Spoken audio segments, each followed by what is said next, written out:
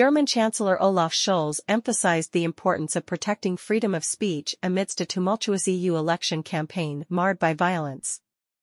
At his party's final rally, he condemned the recent killing of a police officer at an anti-Islam rally, promising action against those who threaten freedom.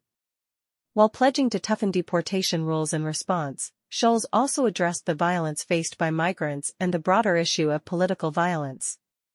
With a rise in assaults on politicians this year, he underscored the need to confront any threats to freedom and violence head-on. As Germany braces for the election, populist parties are expected to perform well, with the far-right AfD competing closely with the SPD and Greens, and the leftist Sarah Wagenknecht alliance making its electoral debut with around 7% of the vote.